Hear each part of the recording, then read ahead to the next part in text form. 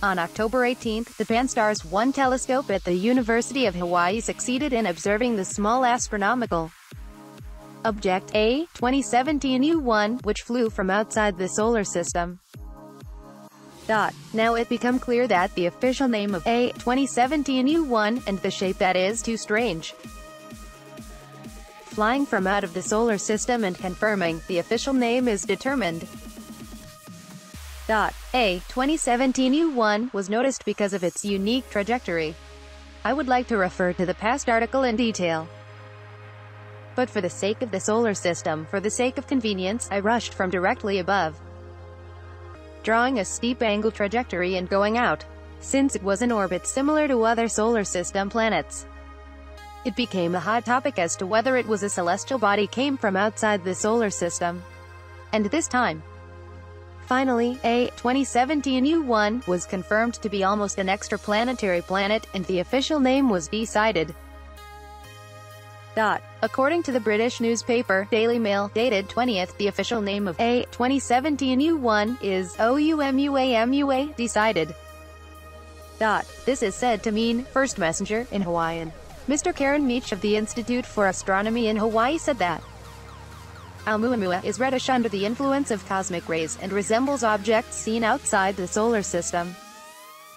We have not gathered gas and dust in the surroundings, has been clarified so far, and it is highly likely that Oumuamua is a dense celestial body formed of rocks and metals without water and ice. I point out, it is also estimated that Oumuamua continues to fly between stars for hundreds of millions of years.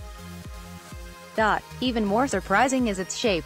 It is said that it was a cigar type that is common in UFOs. Astronomer David J. Witt of the University of California also has a surprised voice. No one expected that this stretched shape. I was really surprised, Mr. J. Witt, the expert in space physics, according to the interview of Tokana last time, told that Oumuamua was one of the most extreme reasons for approaching the solar system, to disperse the observation equipment in the solar system. But in fact, because it had a shape very similar to UFO, it could be said that its possibilities have increased. Suddenly, in the future, Oumuamua will go through Jupiter's orbit around May 2018, Saturn's orbit January 2019, and it is expected that it will steadily move away from the solar system.